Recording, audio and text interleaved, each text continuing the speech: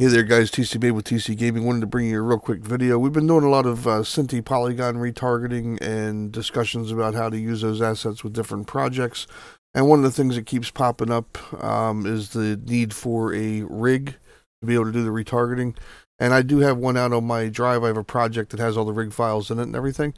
But what I just recently did is I converted that over to a plugin for you. And I'm going to see if I can get in touch with the Synty group to see if I can actually upload that to the marketplace as a free plugin that you could download from there. But in the meantime, while I get all that worked out, I've placed that out on my Google Drive. So if you go out to, I'm gonna have a link in the video here, but if you go out to my Google Drive, I have a Unreal Training Downloads folder here where you'll come in and you just want to go into Animation Plugins, and I have a .rar version and a .zip version here for you. You can download whichever one you want to as far as what extractor you use.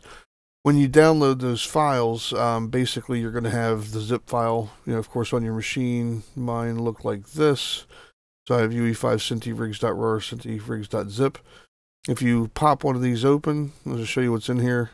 There's a content folder for Synty that has all the assets in here for you. And there's also I don't think there's anything in this except for just the icon. And then the U plugin that gets created whenever you make a plugin package. Now, you can use this in one of two different ways, or either way that suits your needs. If I create a brand new project, what we can do is we'll go in here and we'll create a third person project to add this to. So I would go to Games, Third Person, specify a default directory. I'll just call it my project 4 for this. Once this gets opened up, one of the ways that you could use this is you could actually create a plugins folder inside of this project and just extract the contents there. So if I right click on content in here, I can go show and explorer. This takes me out to wherever the project lives. I can go up one directory, right click on here and say new folder, and put a folder called plugins here. And then what I like to do is I like to take into that spot there and just grab the directory for it. I'm just copying that. You can right click and copy. And then what I'm going to do is close this project. I would then take whatever version of this package I wanted to use to extract it.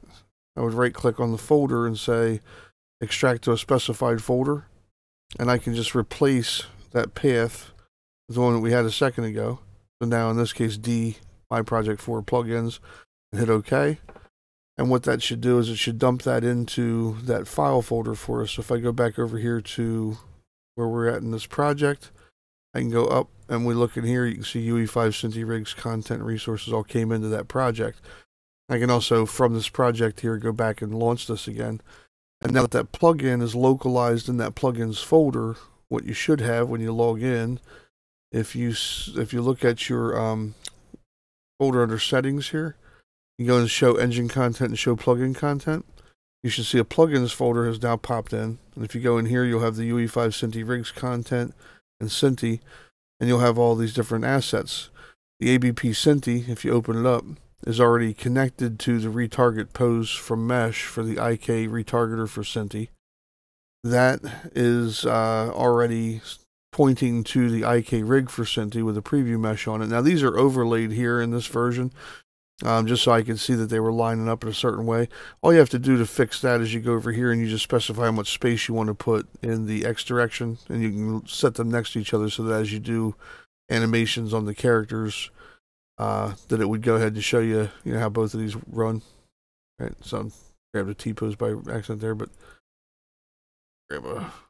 there's a jump, or whatever. You'll see that they work the same way. All right, and you just spread those apart that way. But that rig also has your IK rig for Synty with all your bone mappings and everything in here, all pre-specified. You have your physics asset defined. You have your mesh and your skeleton and everything, or your skeleton, and then here's your mesh here. So all that stuff's already in there, and it all works. Should be easy to use. Now, that's one way that you could do this. And then, of course, you can make copies of these or derivatives of them or whatever and put them up in your actual project from that plugins folder. I think probably the easiest way to do that would be if you highlight these and you right click on it and go to Asset Actions and then migrate these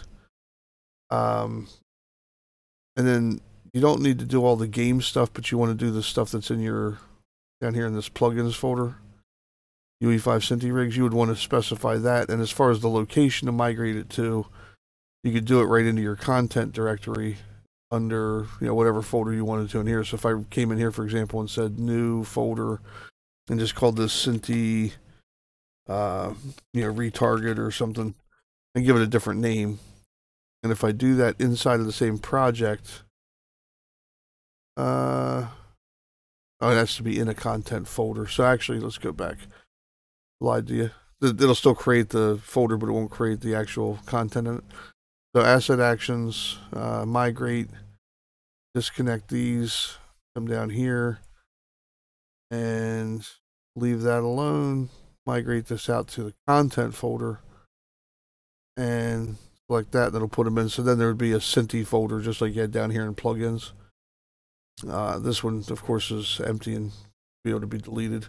But the Synty one appears now inside of your project, and it should still have all the right pointers in it. So even if I were to go out now to this other thing here, let's say we went back out and said show this in Explorer, and we go out, close the project, and go into the plugins folder, and we get rid of that plugin. I'm in my project for plugins. If we got rid of that plugin from there, it's still in the content folder under Synty. So when we open this up, it would still be localized content in there. So you can move a plugin to a local directory so that you don't actually make changes to it. But this plugin is project specific, so the changes you make are in that project. You probably want to keep them there anyway. I'm just showing you that you can do this and it'll still retain all the proper mappings and everything to keep everything together.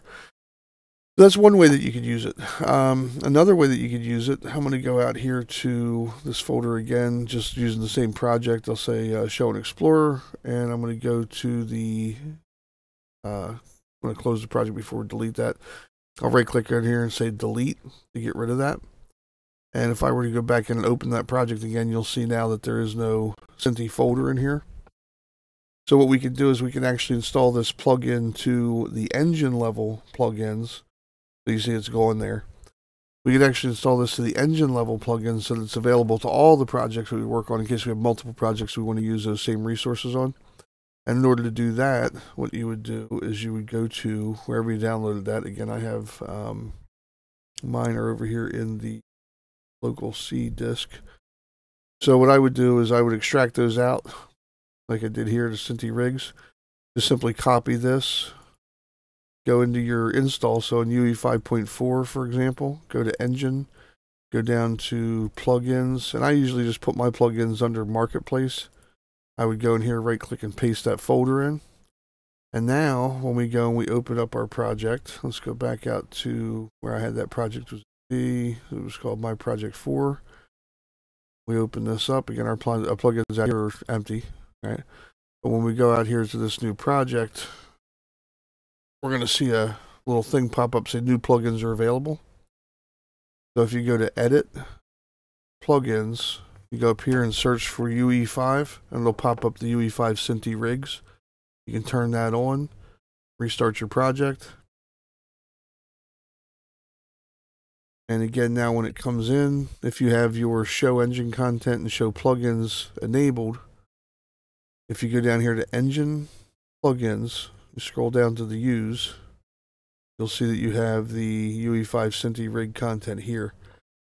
And again, all perfectly usable and all pre-mapped. Now, if you're working that, again, any changes you make to these are going to be, engine level. So either way you want to work with it, I just thought it might be easier for you guys as opposed to having to constantly download that other project, open it up, extract the contents, or migrate them to another project, and then, back and forth, blah, blah, blah, blah, blah. You just download it one time, install it as an engine plugin, and use it everywhere, or extract it to the local version of your project and local plugins so you can make changes for that specific project. Hopefully this helps somebody. Again, my name's TC Mabe. I'll be working on trying to get that as an asset that's actually available again on the marketplace so we can keep it in one spot and refresh for everybody. But in the meantime, the path will be available in the content link on this video in the description. You guys have a great day, and I'll see you in a future video. Take care.